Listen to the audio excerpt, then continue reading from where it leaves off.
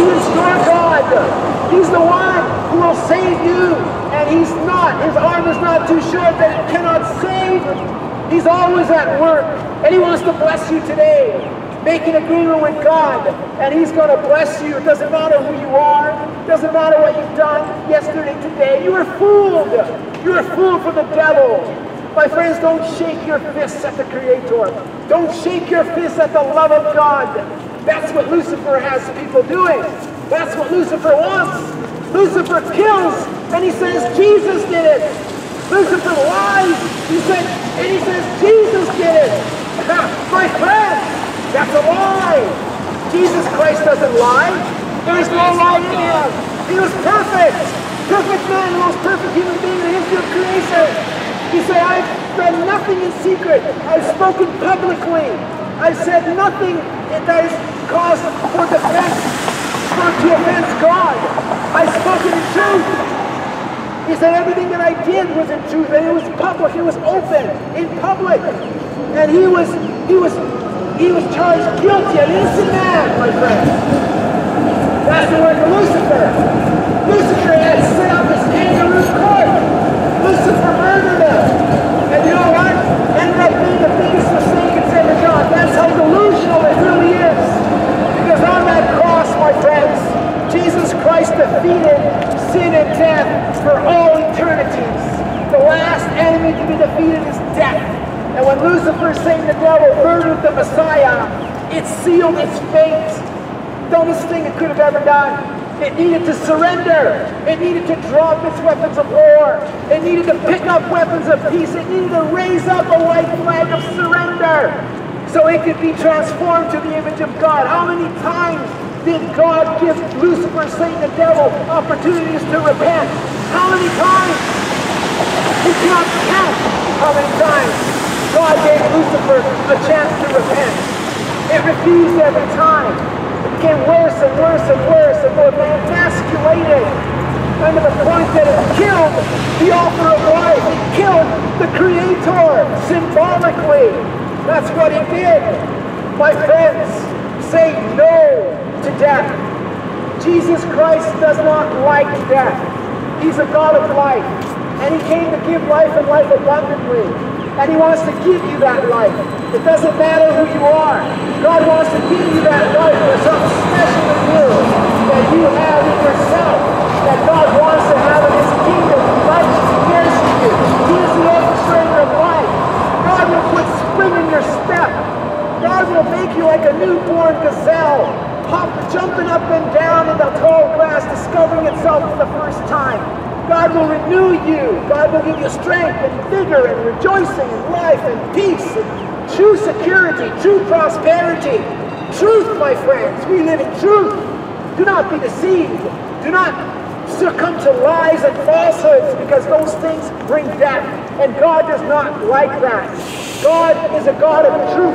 God is a God. He's a real God. A God of life. And my friends, lies bring people down into the grave. That's not where we want to be. God says if you believe in me, he says you will never die. You will never die if you believe in me. God says that I will give you life abundantly. Come to the cross. Make the agreement today, my friends. And God's going to bless you. God will bless you. That's what God is all about. That's what he wants to do. But my friends, he's not Peter Pan. We need to make that commitment. We need to say yes to the cross of Christ. We need to say yes to the love of God.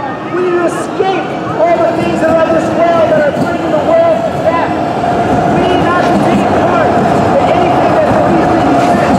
We need to flee away from the things that bring destruction.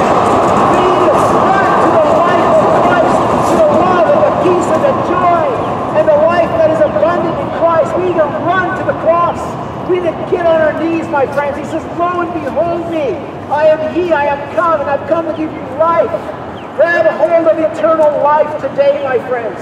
God will bless you. That's what he wants. That's what he does. God has, he says to turn from your ways, for why shall you die, all you inhabitants of the earth? I take no death in the death, no pleasure in the death of the wicked.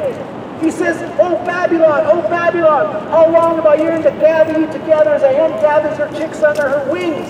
But you are not willing. I tell you, you will not see me again until you say, blessed be he who comes in the name of the Lord. Until you say, yes, I accept the love of Jesus Christ. I accept the cross of Jesus Christ in my life. And God will bless you, my friends. Doesn't matter who you are or what you've done. Don't let the devil steal your crown. Don't let the devil have you believe that you're worthless. Don't have the devil believe that God doesn't care about you. Don't let the devil have you believe that God just threw you away. Because my friends, God is God. And God is a God of life. And He wants you in His kingdom. He says it in His word. He wants you. And He wants you to make that agreement because of free will. You must make that agreement with Him. You have to work it out with God, my friends. You have to get real with the Creator. He is always involved. He made a covenant, my friends, and He's very involved in the covenant. We must step into the blessings of God.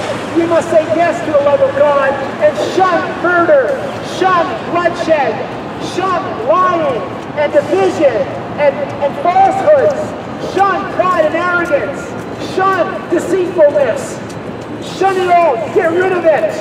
Put down your weapons of war, my friends. Pick up weapons of peace. Peace, my friends, and joy is in the Lord Jesus Christ, the eternal one, my friends.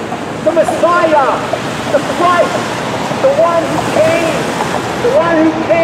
and He made a new covenant. He changed the entire world, my friends. He changed everything. He made a new covenant. He breathed on His people, and they received the Holy Spirit with His breath, my friends, the same very breath that created. The very same God, my friends, the very same breath. He is God, my friends, and there is no other. And His glory, He says, He will not give it to no one else. Nobody gets the glory of God. That stays with God, and thank God for that. Thank God. Because He's a good God. He's a wonderful God. God is a loving God. He's amazing. He loves you.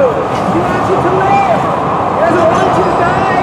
God said live when He created. He didn't say die. God wants you alive. He wants you with vigor. He wants you with dispatch. He wants you to seek Him like a child seeks their parents. He says, in malice be ye like children, but in understanding equip ye like wise adults. And look and analyze and compare, my friends.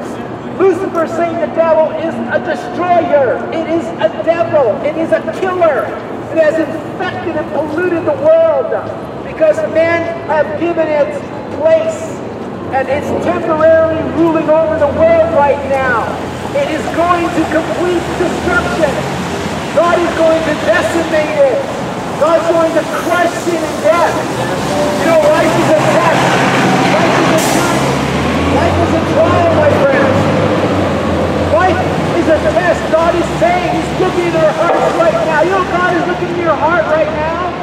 Do you realize that? No. Because God is keeping us honest.